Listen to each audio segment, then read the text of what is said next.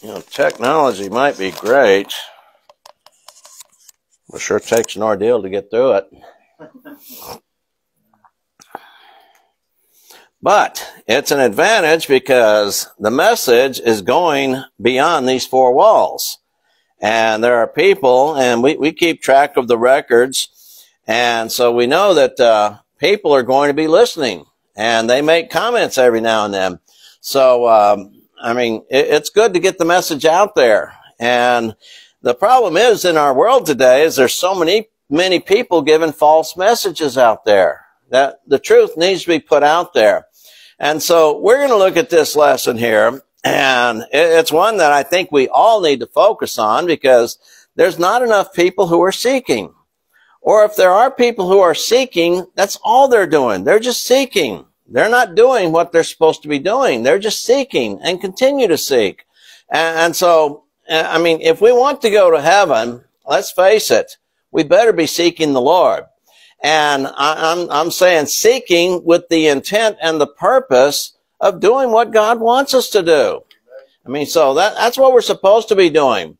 See, to please means to make one satisfied. And we're talking about pleasing God. And so joy and happiness are found in the one who is pleased.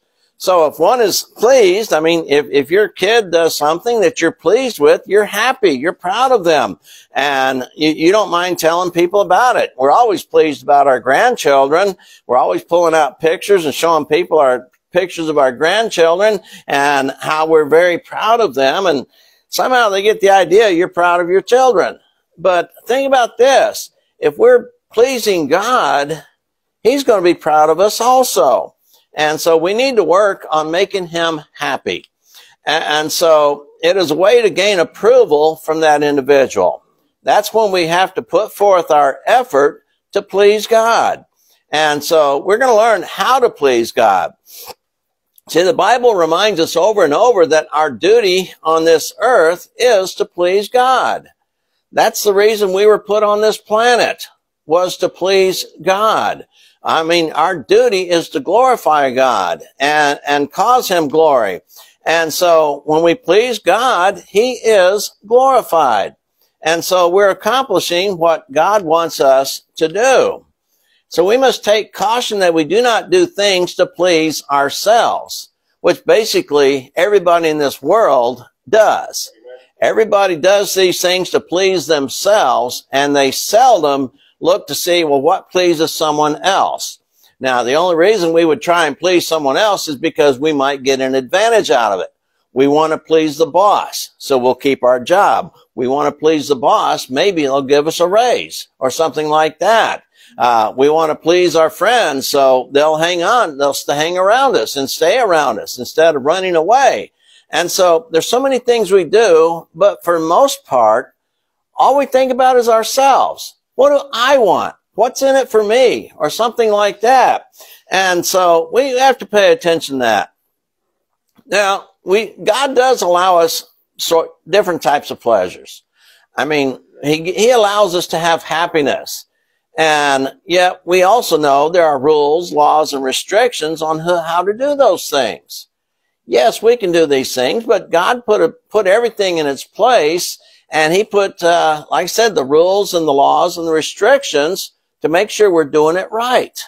And a lot of people, they just ignore that. They think, well, God's going to let me have fun. I'm going to go out and have all the fun I can have. I'm going to go out and party. I'm going to go out and get drunk. I'm going to go out and cavort and have all sorts of relationships and blah, blah, blah, blah. And that's all they do. And that's what most people are, just thinking about themselves. They don't consider others. I mean, as long as they're thinking about themselves, as long as they're getting what they want to do, I mean, they're okay with life, but they have little or no consideration for anybody else. They don't care if it hurts somebody else. We see this with the criminals. I mean, they decide, well, hey, I want to take that car. They don't realize the hardship. They don't really care about the hardship it causes others if they take your car. If they come up and take your wallet, they really don't care about you. I mean, this is what they want to do. And so we also must decide on whether we're going to please men or God. Now, that comes down on each and every one of us. I mean, nobody can do it for you. We all have to make those decisions ourselves. Am I going to live a life that pleases God, or am I going to continue to do whatever pleases me, or maybe the people around me? And that's what he's talking about. And so it is our choice. Okay, something just popped in here. I don't know why. Okay, let's try this again. All right. In the Bible, the Apostle Paul wrote in Galatians 1:10, "For am I now seeking the favor of men or of God? Or am I striving to please men? If I were still trying to please men, I would not be a bondservant of Christ." I mean, this is a very powerful passage here that tells it, yes, we have a choice to make. And, you know, in Acts chapter 5, when Peter told the council that we must obey God rather than men. See, when we obey men, we're giving in to what they want. And if they tell us to be silent, don't talk about Christ, don't talk about God, don't talk about morals or anything like that, I mean, we shut up and we're pleasing them. But we continue talking about these things and they're not going to be happy. But what does God want us to do? See, that's what most people fail to realize. What does God want me to do? And for most people, it's always been me, whatever I want. And they've never really asked the question, what does God want from me? And so this is where one of the biggest problems we face is rooted. It's that selfishness. And we know in the religious world, there's thousands of denominations out there teaching all sorts of doctrines and going by all sorts of designations. And you wonder, does that please God? The answer is a flat out no. That does not please God. God wants us to be united in our doctrine, in our practice, in our faith, and yet all these denominations out there come up with all sorts of things. Now, why are they there? Because they don't want to do what God told them to do. They want to do it their own way. And so the main reason they all exist is because they would rather please men than God. And those men would be themselves or whatever makes them happy. The scriptures talk about that and we'll do it. But for most people, I just want to please myself. And that's the bottom line to every problem. And that is the root of every sin. Every sin has the root, I just want to please myself. Even if you commit a sin without thinking about it, not even realizing you're sinning, you're still doing what you want to do. And so you're trying to please yourself. As long as you're pleased with yourself, you think, well, everything must be okay. Well, a lot of people feel that way. But the solution is very simple. The solution to this problem is basically open your Bible and follow its teachings. I mean, that's where it comes down to. People who don't want to follow the Bible's teachings, they're going to be doing their own thing anyway. They may want to try and justify and feel good about themselves, but that's not going to accomplish anything. I mean, so yeah, people can feel that way. And it sounds so simple, doesn't it? It is so simple. I mean, it's that open the Bible and follow its teachings.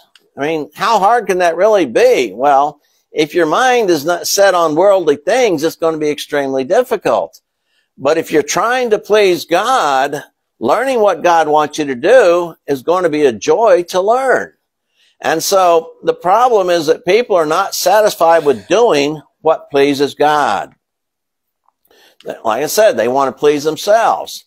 See, in Hebrews 11:6, it tells us that without faith, it is impossible to please God.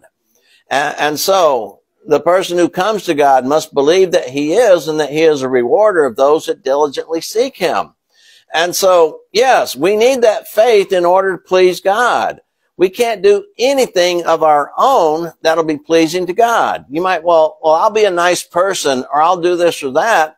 But, I mean, there might be some validation to some of the good that people do, But if they're not following God the way God wants to be served, I mean, it's not accomplishing anything for them. So we learn from Hebrews 11. We call that the Hall of Fame of faith. I mean, what pleases God is people doing what he wants them to do. Yeah, I mean, all the heroes of faith were recognized for what they did, not who they were. Most people in this world, they want to be recognized for, who am I? And they do that, but God recognizes those who do something, and specifically doing what God told them to do. In other words, keeping his commandments. That's what it comes down to. People don't want to keep his commandments, then they cannot claim a relationship with God, although many of them falsely do. And so if we're not careful, we might consider that God should treat us kindly for who we are and not what we do. Sometimes that might be a problem in the church even. Well, we're members of the church, so God needs to be treating us kindly. Well, I mean, they had the same problem back in the Old Testament days. The Jews were, at one time, they were considered and told they were God's chosen people.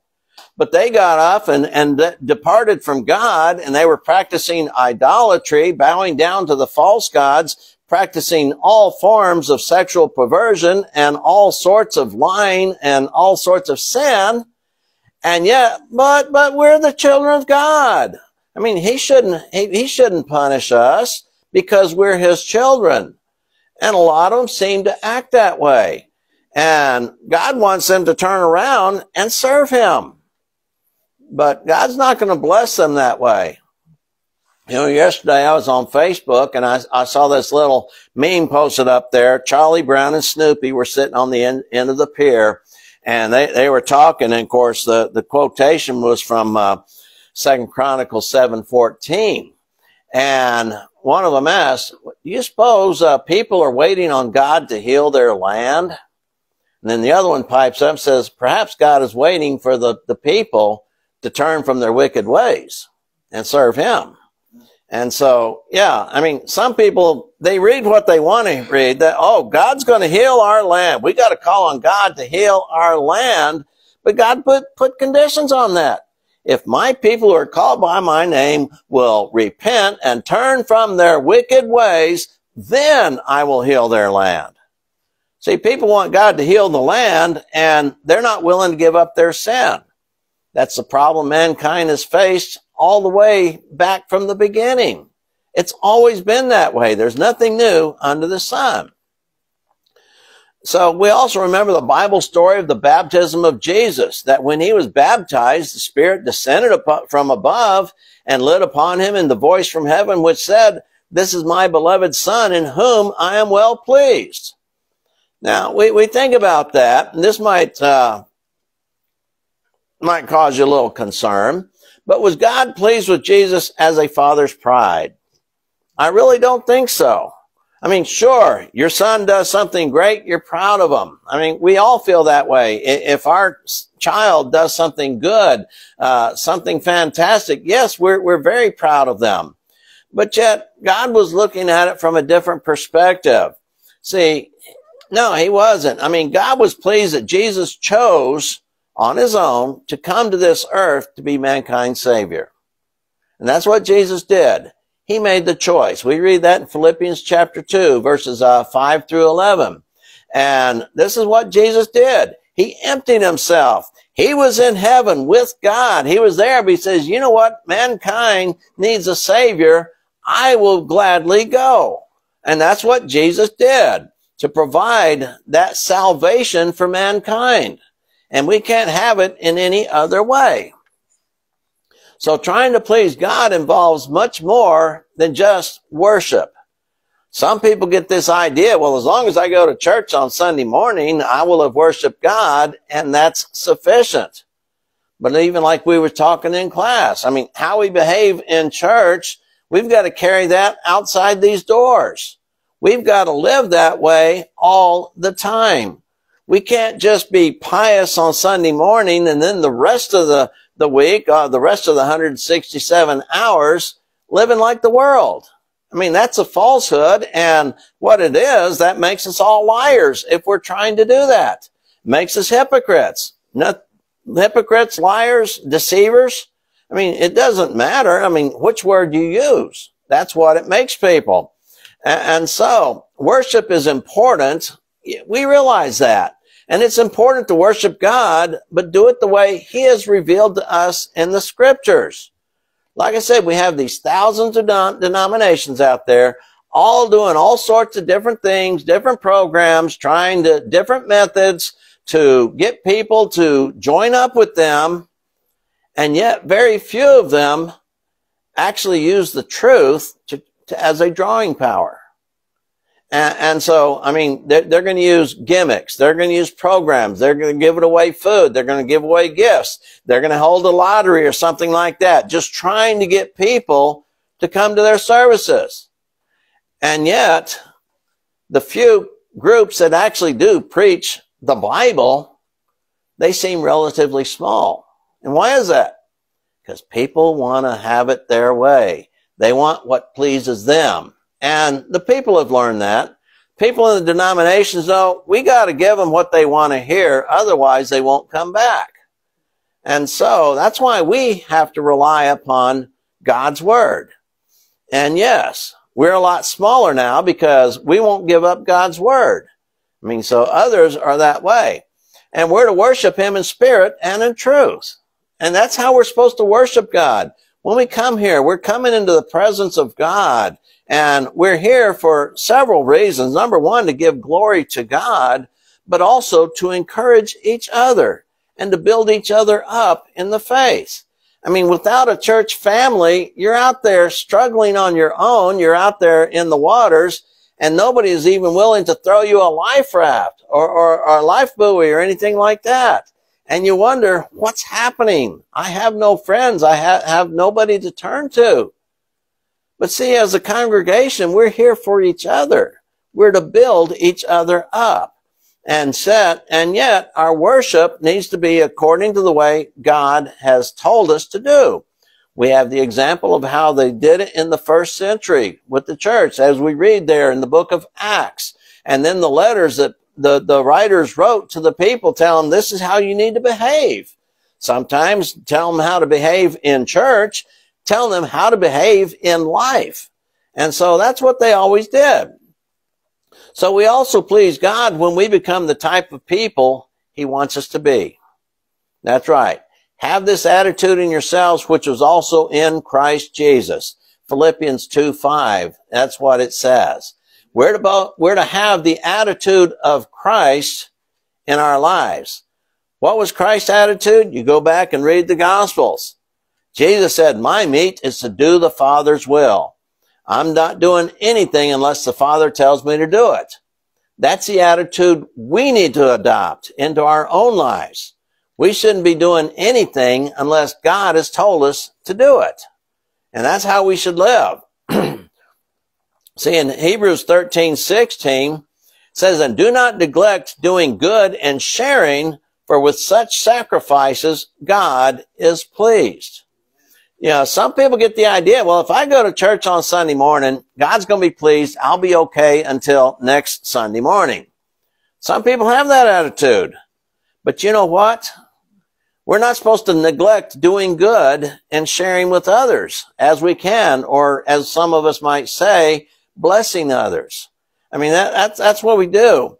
We cannot neglect being a Christian that 167 hours we're not here.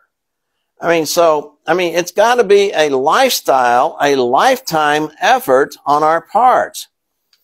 So remember the judgment scene in Matthew 25:31 through 46.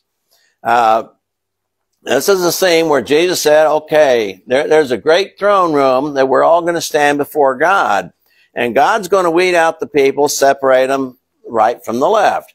The ones who are righteous and living faithful, they're going to be on the right. Those who are wicked and who have not obeyed the gospel and have not obeyed God, they're going to be on the left. Now, he calls the ones on the left the goats.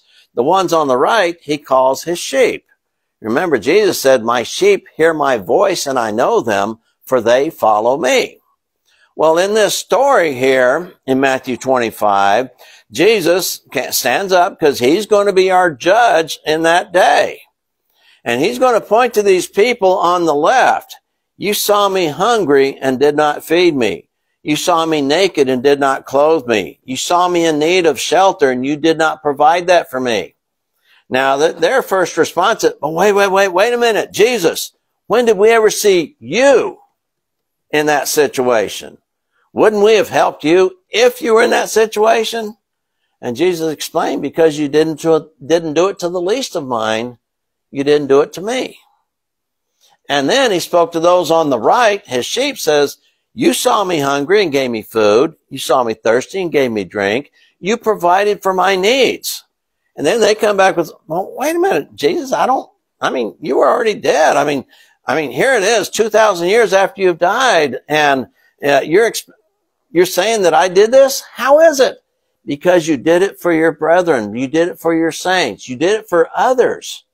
And so how we treat others is going to be a major factor in our judgment that we're going to face. And like I said, most people, if they're so focused on themselves, they don't care about others. They're not trying to help others. The only time someone's going to help someone else is if they get an advantage out of it. I mean, we see that. We talk about that all the time.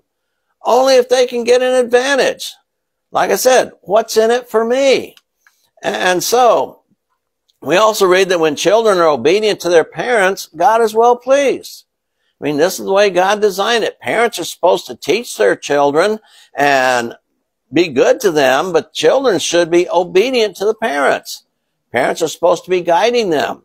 And God is pleased in that situation. And we learn that servants who serve their masters well are good examples to others. And God is pleased. We read that in Ephesians 6, verses 5 and 6. And we can turn this from servants or slaves into employees. When employees serve their bosses well, I mean, they set an example for others. I don't know, in the workplace, I don't know how many times a good worker would be told all the time, slow down, you're making us look bad. I mean, they're always getting grief from their fellow workers. You're making us look bad. And so when us bosses look out there, we see who's doing the work and is doing a good job. Guess who we're going to give the accolades to? Guess who we're going to give the praise to? The ones who are doing the work. The lazy bums, no, we're going to be on their case more because they don't deserve any accolades or anything like that. So these are many things which please God, and we have to learn that. But really, in simplest terms, doing what God has commanded us to do pleases God. I mean, all the time, without exception. Now, does that mean if I just do one thing he tells me to do, that's going to be good enough? No. I mean, he gave us a lot of things to do. And that's our responsibility to learn what those things are and then do them. It is a growing process that we go through. We start off with the basics, the very, very first steps. It's like the baby steps. We start off, we grow just very slowly, but then as we develop, we mature, and we can get stronger. I mean, the Hebrew writer talks about the time that those who are not accustomed to the word just are basically, they have to be taught the meat. I mean, taught the milk of the word. But he says, receive the milk whereby you may grow. Over Peter said that in 1 Peter 2 and verse 2. And so we need to learn what those things are that please God. And honestly, it takes a lifetime to learn everything. We've got to be working on that. And we know that Jesus already knew what God wanted, and Jesus didn't fail God. So if we need to try and be like Jesus, we need to learn, what does God want from me? And then do those things. And so every one of those things that please God are authorized and commanded in the Bible. Trying to do something that's not in the Bible is not pleasing to God. And some people have this attitude. A lot of people, well, we're going to do it anyway. We're going to do it. We're doing it in the name of the Lord. I mean, let's look back several hundred years ago, 1,000 years ago. They were killing people in the name of the Lord. That wasn't right. It was wrong. They were taking people's property and enslaving people, saying, well, we're doing this in the name of the Lord, so that kind of puts a validation upon it. No. If God hasn't commanded it, then it is wrong to do, or trying to pass off as something that is right to do. And so, if it is not in the Bible, it is not pleasing to God. Really, Colossians 3:17, whatever you do in word or deed, do all in the name of Jesus. Or we can say, do all by his authority. Jesus has that authority. He was given that authority before he left this earth. He says, God has given me all authority in heaven and on earth. And so, and we're told in Ephesians 1, he has authority over the church.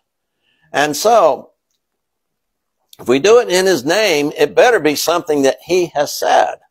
You know, just like 1 Peter 4:11, whoever speaks, let him speak as it were the oracles of God. In other words, if God said it, we can repeat it. If God didn't say it, we need to keep our mouths shut. We can't throw in human opinion, or we can't turn to trying to appeal to emotions to get people to respond. Speak the truth. That's what we need to do. See, the Bible is complete and gives us everything we need concerning salvation. You don't need to go anywhere else. You don't need to go get a whole bunch of self-help books or books written by men. I mean, the Bible gives us everything we know. How to be saved. How to live a life that's right before God. Everything we need pertaining to our life and eternal life. And the way that we live. It's all there in the Bible.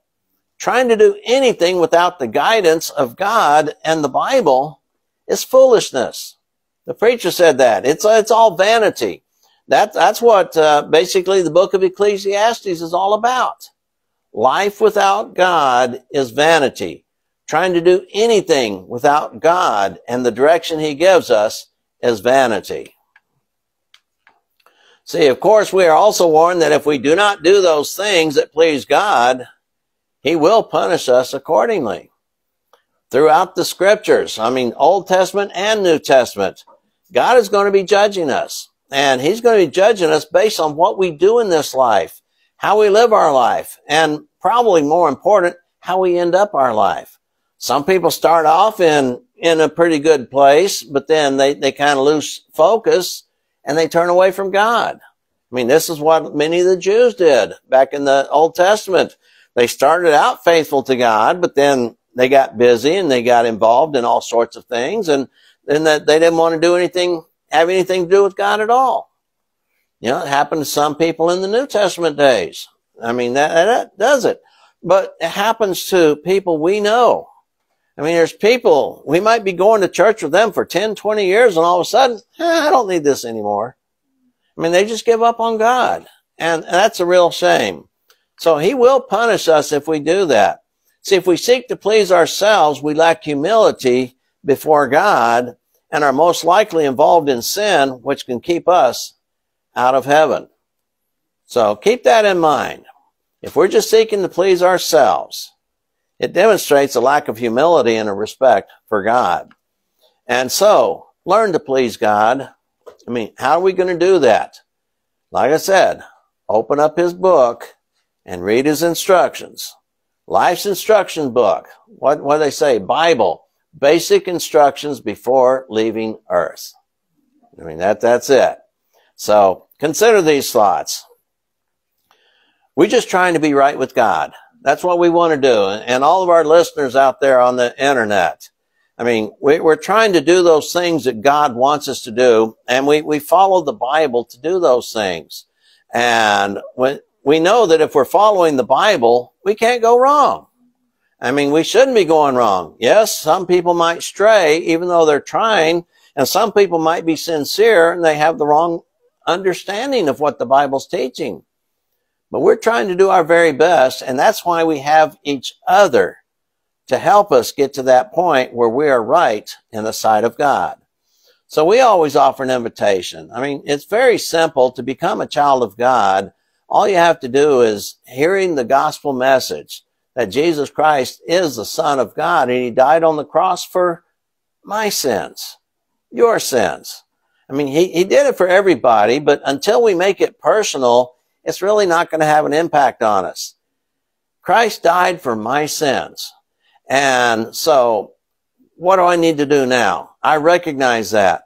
Well, I need to change my ways. And that's what we call repentance. Repentance involves, yes, there's a godly sorrow. I have disappointed God. I'm very sorry I've done that. But it also involves a change of direction, a change in the way that I'm going to live. And then, of course, the willingness to confess that, yes, I believe Jesus is that Christ, the Son of God, and do that not only today or tomorrow, but every day the rest of your life. You've got to let the rest of the world know, I am going to follow Christ, who is my Lord. He's my Master. He's my King.